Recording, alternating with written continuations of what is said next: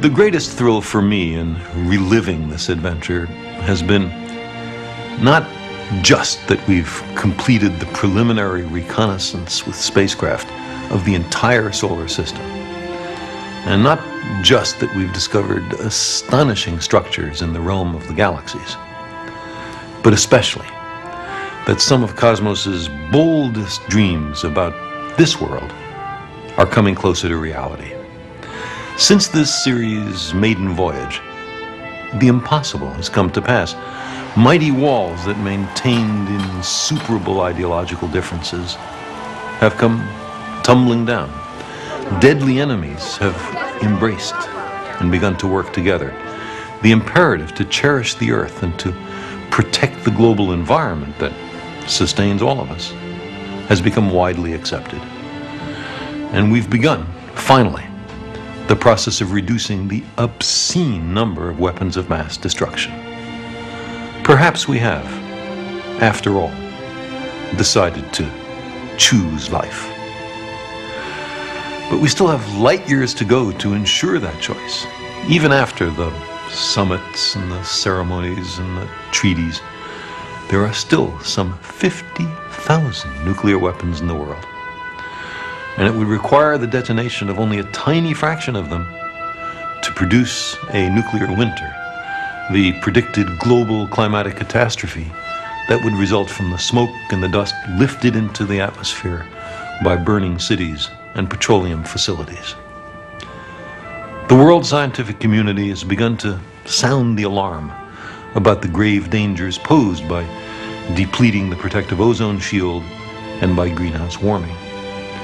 And again, we're taking some mitigating steps.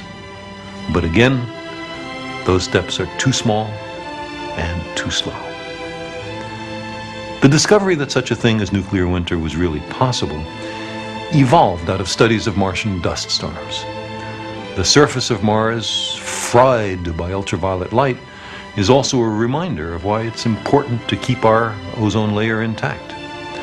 The runaway greenhouse effect on Venus is a valuable reminder that we must take the increasing greenhouse effect on Earth seriously.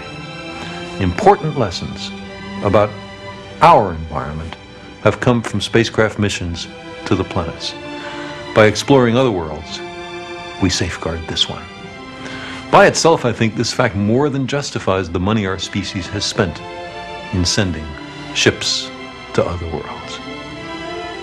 It is our fate to live during one of the most perilous, and at the same time one of the most hopeful chapters in human history. Our science and our technology have posed us a profound question. Will we learn to use these tools with wisdom and foresight before it's too late? Will we see our species safely through this difficult passage so that our children and grandchildren will continue the great journey of discovery still deeper into the mysteries of the cosmos? That same rocket and nuclear and computer technology that sends our ships past the farthest known planet can also be used to destroy our global civilization. Exactly the same technology can be used for good and for evil. It is as if there were a God who said to us, I set before you two ways. You can use your technology to destroy yourselves or to carry you to the planets and the stars.